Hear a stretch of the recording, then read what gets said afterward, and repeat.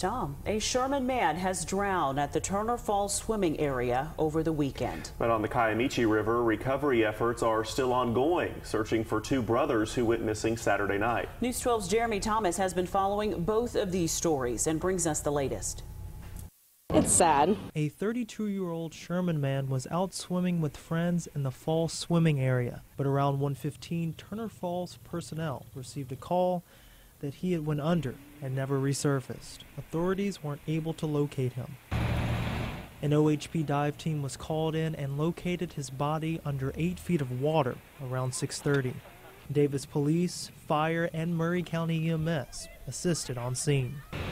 Orly Luezo was with family when she heard emergency sirens. We were out swimming by the waterfall, and we got out, started hiking up the trail to the top of the waterfall, looked over, and that's when paramedics and fire department, police, and everybody started coming. Dive team started getting in and looking for the gentleman.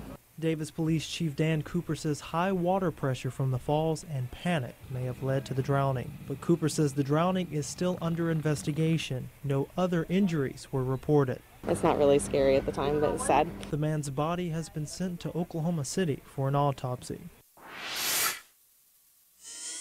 I just wish he was here, both of them. And we all have been searching all day and just waiting. Waiting and hoping to see her brothers again. Both last seen Saturday night in the Dry Creek area of the Kiamichi River near Albion in Pushmataha County. OHP says it happened after 7:15 p.m. Family has identified the men as 22-year-old Dustin Panisiak and 17-year-old Danny Panisiak. They went swimming and they couldn't swim, but their girlfriend could. Georgia Panisiak Kirkus is the boy's sister. She says authorities told the family a strong current pulled her younger brother down, and her older brother jumped in to save him. We've probably been out here longer than anyone here today and yesterday, haven't we?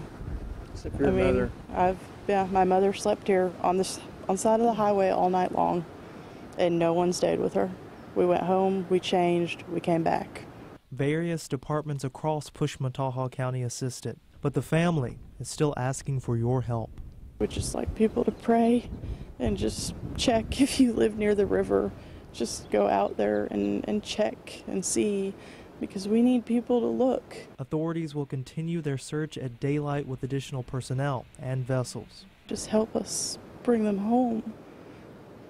Just help us. In Pushmataha County, Jeremy Thomas, News 12.